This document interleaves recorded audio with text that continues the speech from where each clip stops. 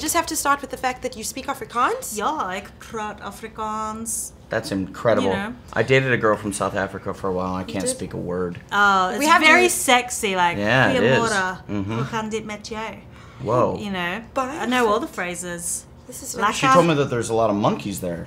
Is that true? Yeah, we have lots of animals, but there are 11 official languages, so you need to like... I know Zulu as well.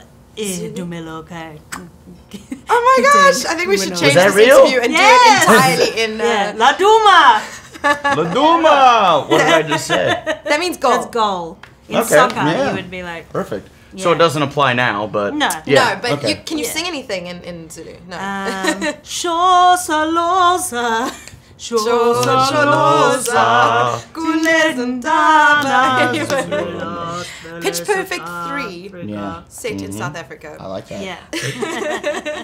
I love that it had so many unexpected fans. Like, you had the Green Bay Packers in this one. The first time around, who surprised you the most in terms of fans? There's a lot of 50-year-old perverts. Males who loved it. Yeah, like girls they in loved college. it. Yeah. Singing and dancing.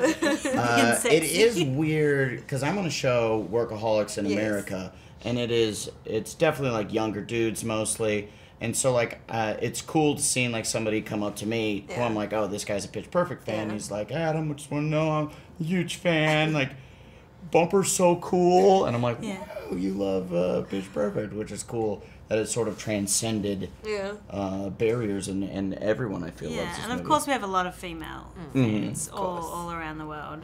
But it shocks us how many dudes we have. Yeah, it's pretty cool. Your relationship is great as well. We get to see what fans wanted, because the first one there was a kind of hint of... Look, the fans demanded to see more romance between Fat Amy and Bumper. Yeah.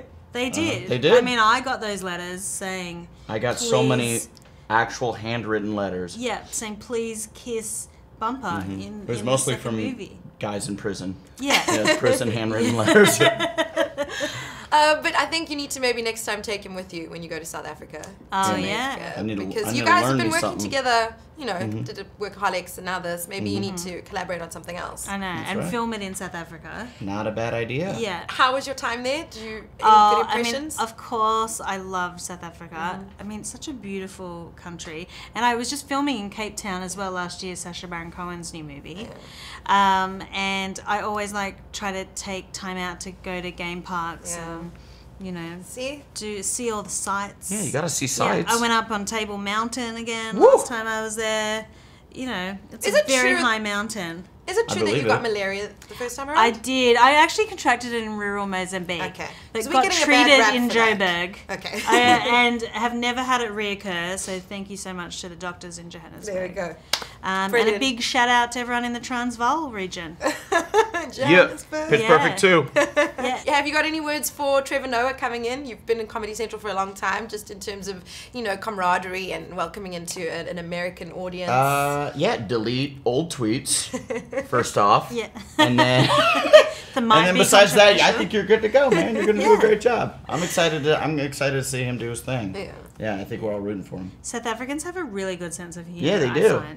Yeah. It can be dark at times, but that's what makes it good. Yeah, edgy. Look at the antwoord. All right, thank you so much, guys.